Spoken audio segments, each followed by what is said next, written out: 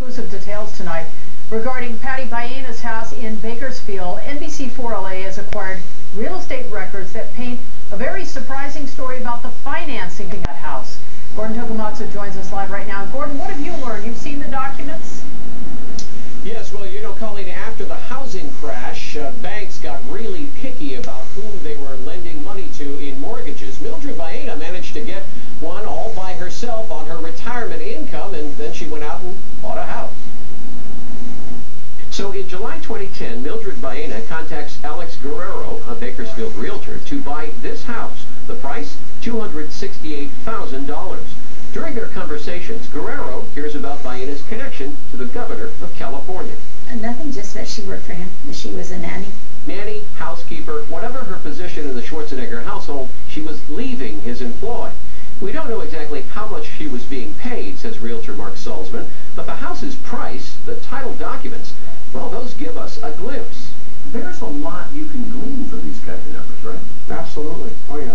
The deed says Bayena took out a $219,000 mortgage on the house, choosing not to pay in cash. Hers is the only name on it.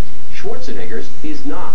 Salzman, who did not work on the deal but has 25 years experience in the California real estate market, says we can thus calculate what she's paying. She put down a little more than 20%.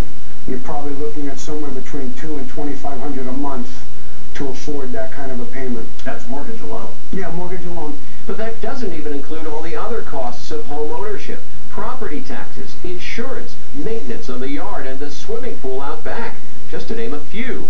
If you're the lender, Salzman says you've got to calculate whether she's a good risk, able to pay without defaulting. Between $300–$3,200 a month. Income, exactly. The income that you would get to be able to afford the home. Of course, the lender would also look at other sources of income, such as trust funds, inheritance, even lottery winnings. But the bottom line is a retired housekeeper nanny got a loan to buy a $268,000 home with no cosigner. So the bank would not have green-lighted this loan unless Bayena was pulling in at least $36,000 a year in her retirement income.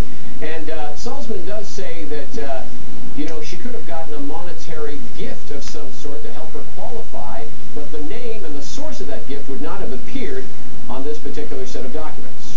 Live in Northridge, Gordon Tokumatsu, NBC 4LA. Thanks very much, Gordon. And now from one